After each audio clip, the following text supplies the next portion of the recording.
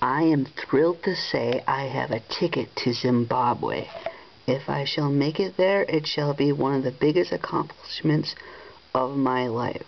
I underwent a lot of inner work to make myself ready, and let's hope I'm spiritually advanced enough to be able to make it through. I hope to make it across the border safely and easily, and I hope my stay there is pleasant. I have some interesting feelings about this journey ahead of me. I'm scheduled to be there in the middle of March. I feel inspired yet humbled. I feel excited yet scared.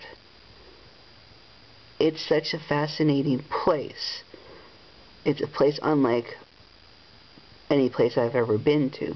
Although I have been to Southern Africa, so far Swaziland, in South Africa, and in 2009 I made it to Botswana for the first time, but these places are unlike Zimbabwe, so let us hope I will be ready. I'm thinking ahead, I'm planning, I'm preparing myself. I'm very eager to get there. It certainly calls me right now. It's the place that calls me the most. Let us hope by the middle of this year I will have visited there and achieved that accomplishment. Hopefully all will go well.